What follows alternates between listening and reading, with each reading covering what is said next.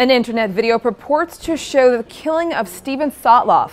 This is what's news on WSJ Live. I'm Veronica Dagher. Militants from the Islamic State have posted a video purporting to show the beheading of an American journalist, Steven Sotloff.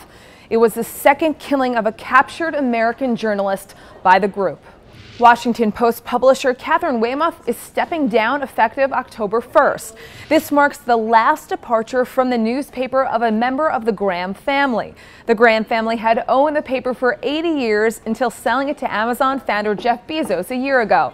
The company said she would be succeeded by Fred Ryan, who until last year was chief executive of Politico.com. Halliburton will pay $1.1 billion to Gulf Coast residents, local governments, and businesses affected by the 2010 Deepwater Horizon oil spill.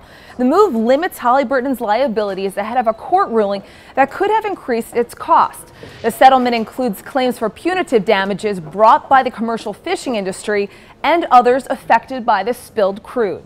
For more to follow these stories, stay tuned to WSJ Live and check in with WSJ.com. I'm Veronica Dagher.